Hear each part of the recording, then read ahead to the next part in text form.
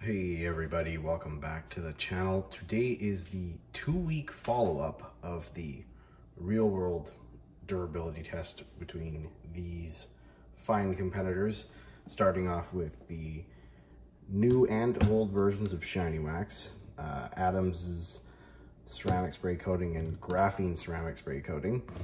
And then we're looking at Sonax's super popular Polymer net shield compared to their new ceramic spray coating. Basically, kind of like a new versus old, V1 versus V2, magic pixie dust versus regular dust, if you will. And so it's been 2 weeks on the car, on the hood, through some fairly miserable weather, a lot of fog, a lot of really cold temps, a lot of some freezing. One day we got a tiny smidge of snow, but yeah, it hasn't been pleasant, and none of these guys got a vacation or a break there. So lots of like road salt, all the kinds of great stuff that makes waxes and stuff fail. So it's gonna be a good test, because 2 weeks in, you know, these guys are in the $45 range. You'd expect them to be pretty unfazed after 2 weeks, but as you'll see, moving on. I'm going to overlay the footage, so I'm going to talk. It might not quite line up with what you see, but bear with me. The first clip will probably be just the straight rinse off, and you're going to see that the Sonaxes on the far right, the Graphene and the ceramic spray coating from Adams are in the middle, and Shinee Wax V1, V2 is on the far left. So the old products are on the back half of the hood, so old, and the new products are on the front half. And what you'll gather from the initial behavior is that the old and new are fairly even. And then I'm going to switch now into foam, or maybe I already have. The foam will be to see how they sheet the snow off, how they sheet the foam off, if they have enough strength to push off the paint.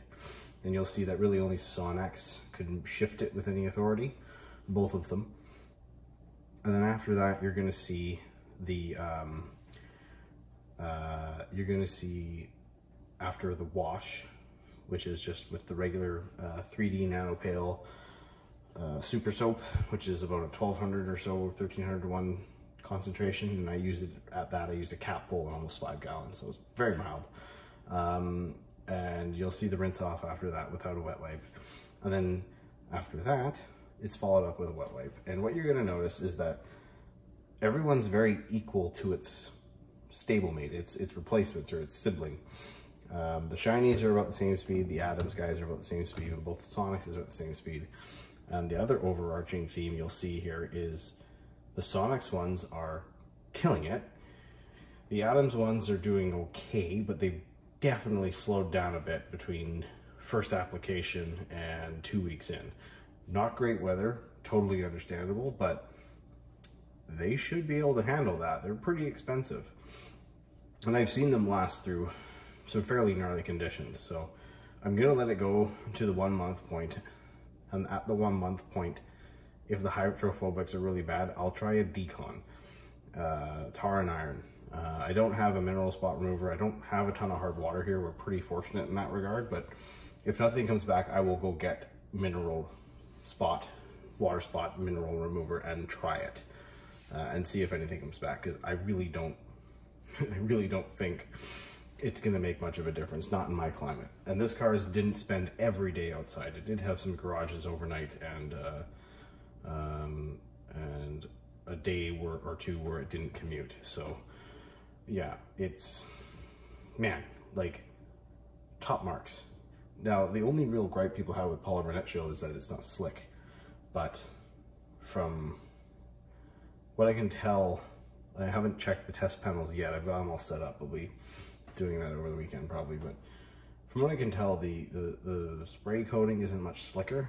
So if you're coming in there looking for something grease lightning, sorry to disappoint you, but it doesn't feel that much slicker.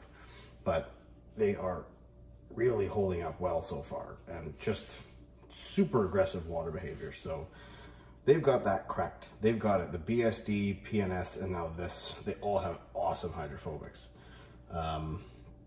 Their ceramic coating does too, but I haven't played with it, so I don't know how long it lasts. But so far, I'm really impressed for like $23, $22 or whatever it is for the bottle.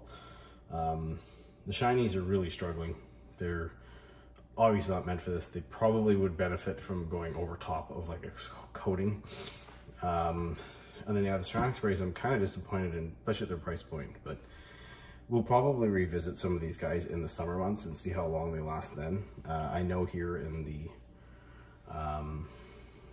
the spring, the pollen is pretty harsh, and I've seen products fail within a month as well from pollen. So overall, I have a really miserable climate for a lot of the year. So we'll see how it goes, but I do want to revisit these during summer months as well, just to make sure that what I'm seeing is just an uncommonly bad winter that we're having, with lots of prolonged cold temperatures, lots of snow, and just miserable road conditions with flooding. And you know, they've been dumping antifreeze, slurry stuff on the roads almost every night because it's been below zero every night for the last while. So that's what's kind of killing these guys for the few that are dying.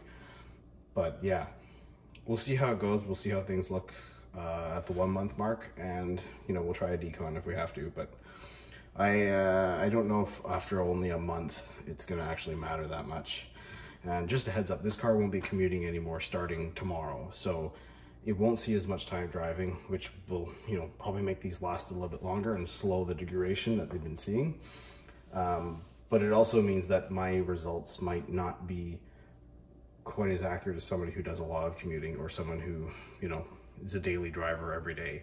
So it will be a garage overnight, and it will be garaged probably for some days. I'm gonna try and kit it outside, at least so there's some wear and tear on it, but if it doesn't go out, it doesn't go out. So anyway, thank you again for watching.